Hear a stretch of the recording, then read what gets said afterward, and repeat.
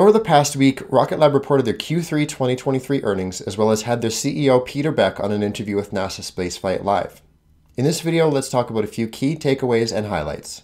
My name is Scott. Let's talk Rocket Lab.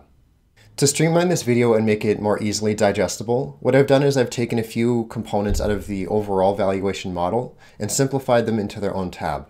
If you are interested in seeing the overall valuation model, it has everything from acquisitions to headcount to number of electrons built. Virtually anything that is quantifiable you're going to find on this spreadsheet, including expected share prices that go all the way out to 2030. So if that is something that interests you, the link is in the description below.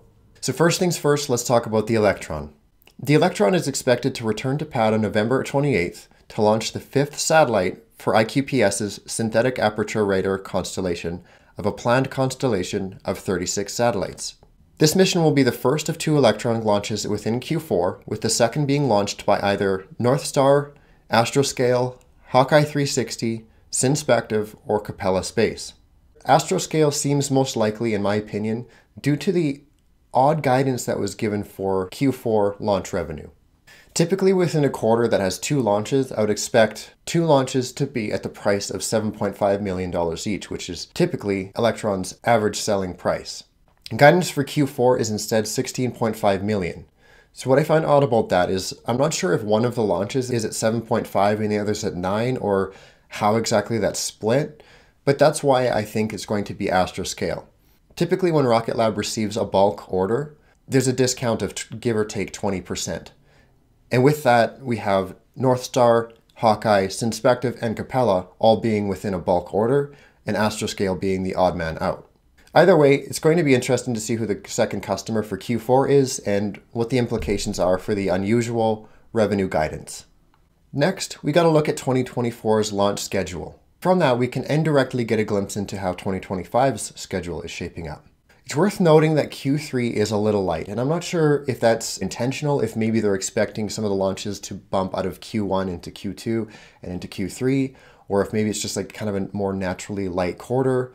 Best case too is maybe we can squeeze 1 or maybe even 2 launches into there. Either way, I'm not too worried about it because we're going from 11 launches in 2023 to 22 launches in 2024. So we're still going to see a doubling of Electron launches. And this doesn't even include what could be a 9th launch in Q4, which would be the Neutron's maiden launch. Another thing I noticed from this slide is the recovery plans. They actually seem light compared to what I was expecting. If you take the number of recoveries here, which is 9, and divide that by the total number of launches, 22, we're going to land at 41%. If we were to look back on the last 10 launches, you'll see that there is 1, 2, 3, 4. So we're already at that 40% recovery cadence. And based on the guidance for 2024, it seems like we're kind of stagnating at that recovery rate, though I do think this is going to increase. And the reason that I say that is during Peter Beck's interview with NASA Spaceflight, he mentioned, don't be surprised if more reusable vehicles pop up throughout the year. I think that's definitely going to be the case. I'd be surprised if we are under 50% Electron recovery rate by the end of 2024. I could be wrong, but I've got a good feeling that we're going to hit 50% or more in 2024. This would bode well for Electron cost to build as well, because we're actually already on our 5th consecutive quarter of decreased cost to build. And I think that's only going to decrease over time with economy of scale and especially with recovery. Now, on the point of recovery and reuse, the last reuse mission that we had was Mission 41, We Love the Nightlife, which saw the reflight of a previously flown Rutherford engine.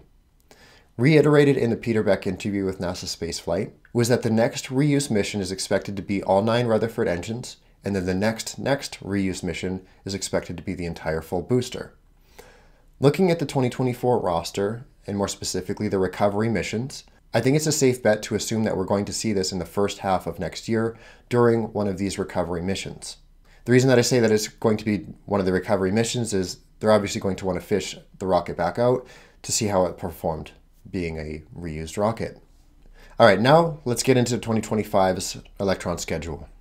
If we were to take Q4's guidance of 16.5 million, and then the guidance for the launches that are expected in 2024, multiplying those by the average selling price of 7.5 million, which was stated on the call to kind of be a safe bet for the average for the Electron launches throughout the year. So if we were to take the Q4 guidance, adding the 2024 guidance and subtracting that from what was the launch backlog as of September 30th, which would be this $250.7 million, we're going to land at $69.2 million.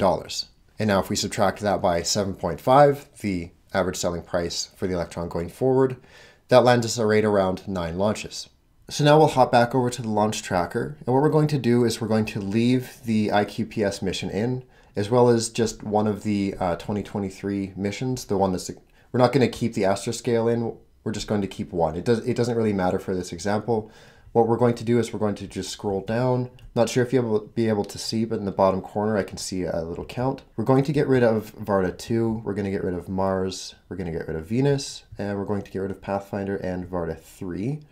And we are at 23, so we'll get rid of that. So as of Black Sky number 3, we can see 22 launches for the time being. What we're going to do now is look at the rest of the launches that we do know going forward, the post-2024 launches in this case. I know that the dates are set to 2024, but if you've been following Rocket Lab or any launch company for that matter, you'll know that delays are going to happen. So going past 2024, we're just going to highlight the rest of these. We're going to remove the MDA Global Star Satellite and Varda 4, and that lands us, again, I'm not sure if you can see it, but that lands us at that number 9 that we saw a moment ago. So it seems like of the launches that Rocket Lab has on their backlog, they've all been announced and are, well, being tracked.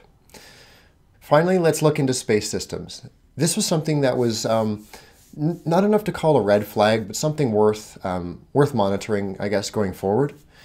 If you were to simply take the June 30th space systems backlog, so that's the end of Q2, and you were to subtract the space systems revenue that was recognized in Q3, you're going to land at $326 million. Now, as of September 30th, we know that the space systems backlog is $331.7 million. There's only a difference of about $5.5 million for space systems backlog. So not a lot of growth between last check-in and this one, which is the Q3, but all in all, it's nothing that I'm too worried about. So starting in Q1 of 2024, Rocket Lab is expected to start the delivery of their MDA Global Star satellites, of which they're making 17. Now, I don't want to rely on wishful thinking too much, but Telesat did announce a contract with MDA as a prime satellite manufacturer for their Telesat low Earth orbit constellation. So assuming that Rocket Lab and MDA have had a healthy working relationship throughout the building of these initial 17 satellites for Globalstar, it's safe to assume that Rocket Lab is at least being considered for the Telesat contract that was announced back in August. The contract that was announced was for 198 satellites. So whether it's Rocket Lab even just providing reaction wheels or only the solar, that's still going to be very healthy for space systems overall. All in all though, Rocket Lab has never been a company that I've felt the need to cross my fingers for when it comes to execution. This earnings, while it wasn't a blowout by any means, it was a good justification that Rocket Lab is going to continue to execute and continue to deliver on what they say they're going to. But I'll turn it to you guys. What did you think of the earnings? Is there anything that I left out here? Is there anything that you were hoping to hear but didn't? If you got value from this video, please like and subscribe. If you're interested in this spreadsheet, the link is in the description below. Thank you guys for the hangout, and I'll see you in the next one. Cheers.